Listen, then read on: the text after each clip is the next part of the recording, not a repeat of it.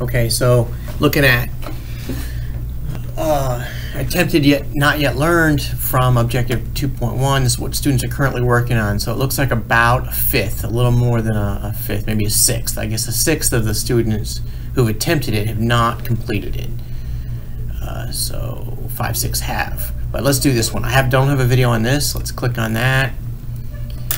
And we're going to come here. I'm going to walk through this. Draw a Lewis structure for the chlorine molecule. I did one of these in class yesterday. So let me take a snapshot of it. Let me go over to my whiteboard and open this guy up. File, add image, come down here, boom, open. Okay, all right, so let's come here and make sure we got red. Okay, so draw the Lewis structure for a chlorine molecule.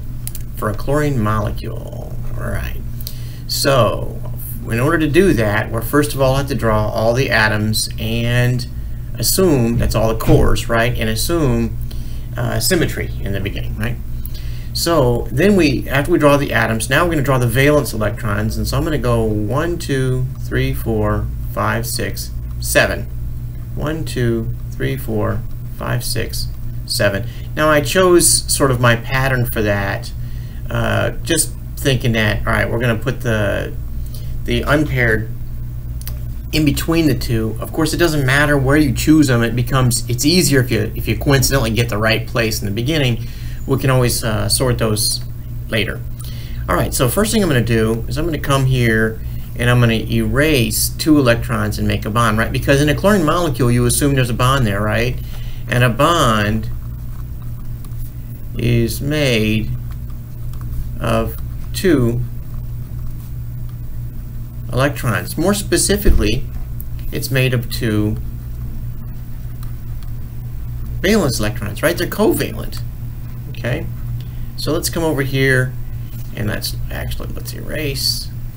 A smaller eraser, pardon me.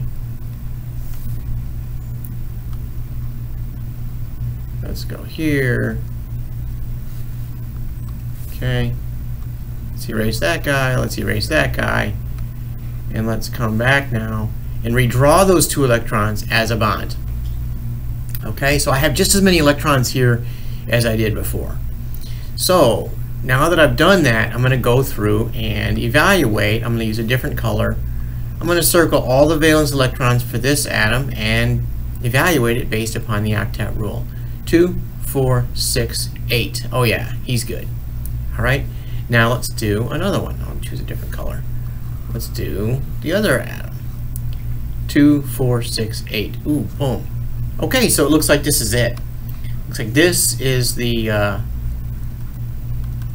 Lewis structure of the chlorine molecule. So again, what I did was I started out by drawing all of the cores, that is the atoms, and I didn't draw the core electrons. First of all, drew them, and I drew them in some position that I thought might end up being a good molecule. Okay, well, there's only one orientation for 2 atoms, right? It's got to be next to each other. And then I drew all the valence electrons. First draw the core, then I drew all the valence electrons, and then I rearranged everything. Rearranged all the valence electrons, and then I evaluated based upon the octet rule.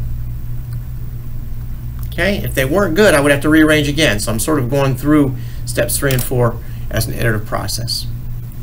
All right, hope that's helpful.